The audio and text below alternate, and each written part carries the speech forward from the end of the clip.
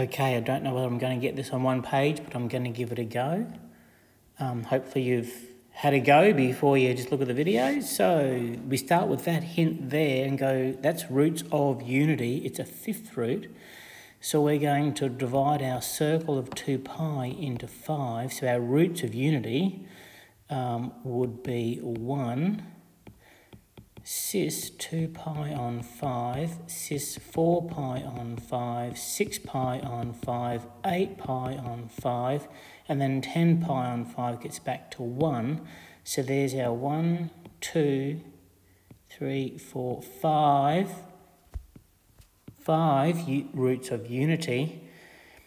Given the question, it's pretty clear we're going to use that solution as the one that we want. That is the complex solution that we're going to select because it marries in with the question.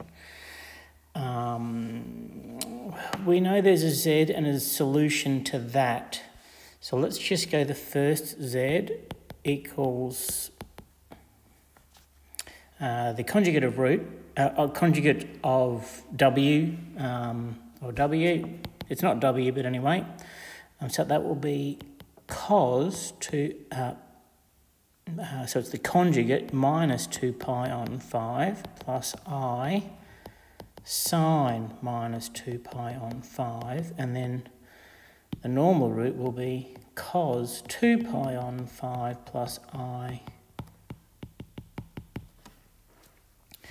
Clearly we have got some real components, and well, I guess I don't think we're going to be using that because the question isn't about sine.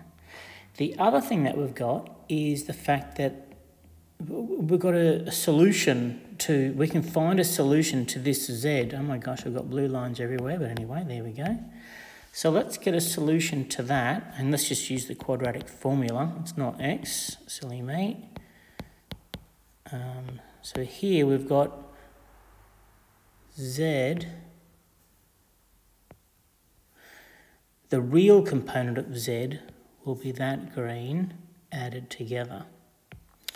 And now let's go quadratic. So minus b plus or minus the square root of b squared minus 4ac.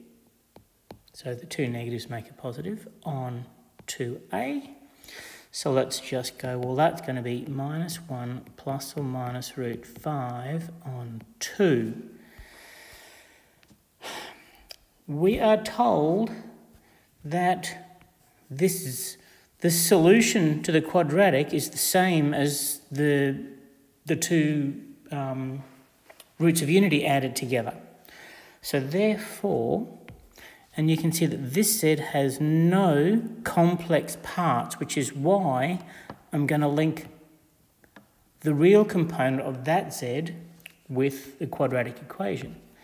So I can go by equating, because z equals z, I can go cos minus 2 pi on 5 plus cos 2 pi on 5 will equal this thing here, minus 1 plus or minus root 5 on 2.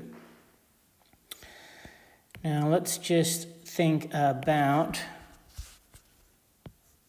our unit circle.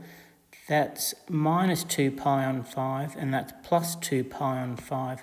So cos is the same value whether it's negative or positive, which allows the next line to be this cos here is the same as cos positive 2 pi on 5, which equals, so I've got 2 of them, which means I've got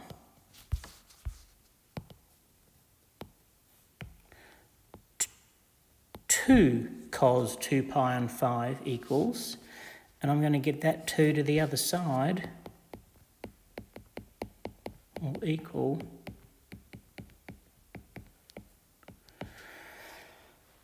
Now you'll notice if you looked at the answer, the answer does not have the plus or minus.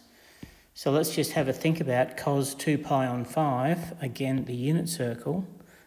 Cos 2 pi on 5 is in the first quadrant, which has to be a positive value.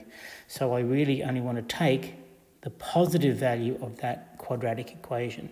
So let's just ditch the negative. So that would be an application of the domain restriction, or however you want to look at it. So please look out for that in the external exam. Sometimes you've got to take your answer and really go back to the question and go, have I fully answered it, or have I just got parked there? Okay, that was a nice quick one. That was fun.